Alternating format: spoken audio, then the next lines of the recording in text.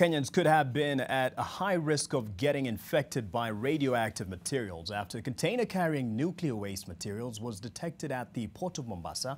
The container, imported from Mumbai, India, is said to have arrived in the country 5 days ago, destined for Tanzania. The government has ordered for the container to be shipped back.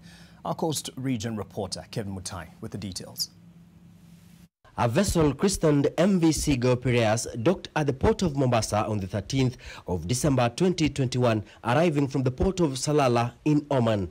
Upon scanning, Kenyan port officials discovered that one of the containers contained nuclear waste materials. As it was driven through the Edition port monitors, it was discovered to have an elevated level.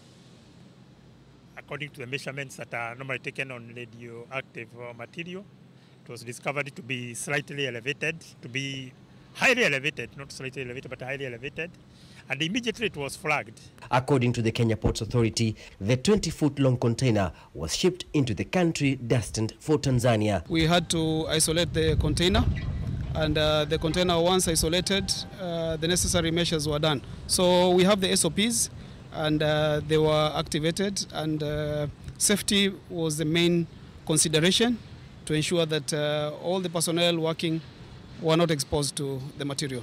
All those tested had negative results.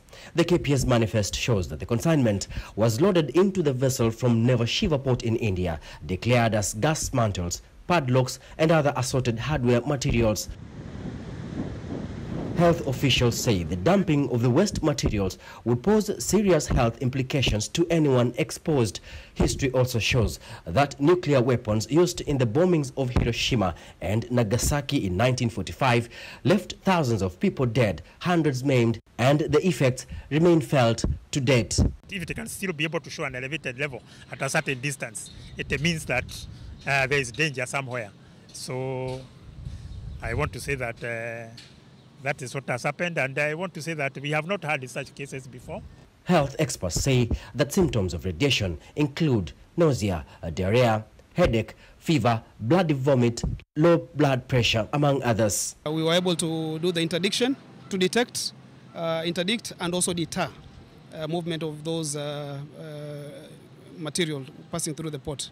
Nuclear and radiological materials. Sources within the Kenya Nuclear Regulatory Authority say that a multi-agency team is currently working with both local and international agencies to investigate the origin of the container with the aim of taking tough action against the owners. NTV also understands that the Ministry of Health issued a directive yesterday for the container to be shipped back to its country of origin. Kevin Mutai, NTV in Mombasa.